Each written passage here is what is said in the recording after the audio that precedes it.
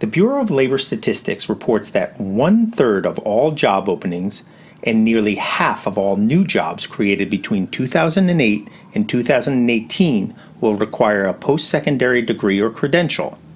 Credential? How can someone who dropped out of school due to family or financial reasons get a post-secondary degree or credential without going back to college? College requires investing time and a lot of money. That's not easy when someone has to work 24/7 just to pay for basic needs. Furthermore, how can somebody go to college when language is a limitation? In 2011, there were 25 million limited English proficient individuals, both foreign-born and U.S.-born, residing in the United States. How can this population get the post-secondary certificate needed to get a job or to improve the one they already have? Well, it seems that President Obama is offering a solution. The federal government is investing $100 million to train and connect more workers to good jobs in technology and other in-demand fields. Why technology? The technology industry is growing fast and demands highly qualified people. Currently, there are over 500,000 technology positions to be filled. However, there are not enough people to fill them due to lack of skills in this sector. Therefore, Obama kicked off the TechHire initiative.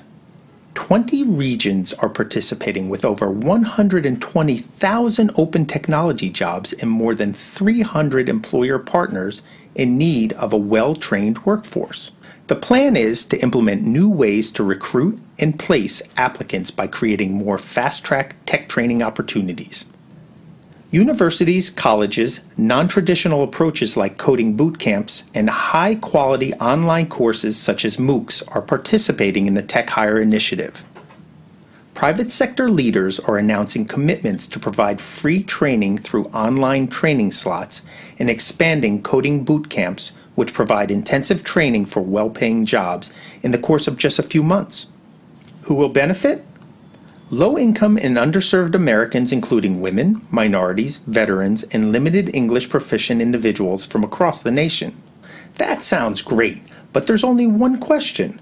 All these boot camps and online courses such as MOOCs are in English. How can Spanish-speaking LEPs benefit from Obama's TechHire initiative? Out of the 25 million limited English proficient individuals residing in the United States, 16 million are Spanish-speaking LEPs. How are they going to benefit from Obama's TechHire initiative? Well, what about helping them build knowledge and skills by including Spanish language and Latino cultural components to free online courses such as MOOCs? There are a variety of free programming and computer science online courses offered through different MOOC platforms. All of these MOOCs are offered in English. However, some of them have already included subtitles in Spanish.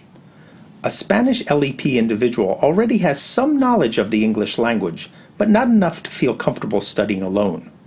A programming or computer science MOOC probably has a lot of terminology that is not easy to understand even for an English native speaker. Therefore, there is a need for Spanish tutors who can explain those English concepts and create a community of learners who meet regularly to learn from the tutor and from each other. How can we include Spanish speaker tutors in a MOOC? Well, here's a possible solution. Universities, colleges, community colleges, and the IT private sector can join efforts to provide Spanish speakers, volunteer tutors who are interested in participating in this effort. Okay, but where are these volunteers going to provide their services? Right. Let's structure a plan. Let's imagine that you are a Latino nonprofit organization that wants to participate in the TechHire initiative. After contacting the TechHire initiative and receiving all the information needed to participate, the next step is to create a Community of Practice Hub. Community of Practice Hub? Communities of practice are groups of people who share a concern or a passion for something they do and learn how to do it better as they interact regularly. 3 characteristics are crucial in order to be considered a community of practice. 1, a common interest. 2, people who meet to explore such interests. And 3, the knowledge and expertise shared from such interest. If your organization does not have enough room to host a community of practice, partnering with libraries, churches, or Hispanic community centers might be a good solution. Also, it's important to decide which MOOCs might be the best ones for the Spanish LEP community. The list is long, so try to select just a few that the tech industry needs the most and contact the MOOC providers to work in partnership with them and structure a curriculum with the MOOCs selected. The curriculum will help you define a calendar, schedules, number of Spanish speaker tutors and learners to participate in this effort. The participation of Spanish speaker tutors is important because they acknowledge students' cultural norms and expectations concerning communication and social interaction, and can appropriately guide students' participation in instructional activities. Alright, now we know what we need in order to teach the Spanish-speaking LEP community, but how are they going to know about these services in order to benefit from them? Hispanic TV companies such as Univision and Telemundo and the Latino consulates in the United States might join efforts with your organization to disseminate the information. Mexican consulates have a lot of experience supporting educational programs to benefit the Mexican American community, so they might be able to help you build your own communication strategy. Also, it would be a good idea to invite people through meetup.com. Over 9,000 meetups get together daily around the world, so people are familiar with this online service. The implementation of a community of practice hub can help thousands of Spanish LEP individuals to get one of the 500,000 jobs currently offered in the IT industry, which will help them improve socially and economically. For more information, visit the TechHire Initiative website and help the Spanish LEP community become part of Obama's initiative.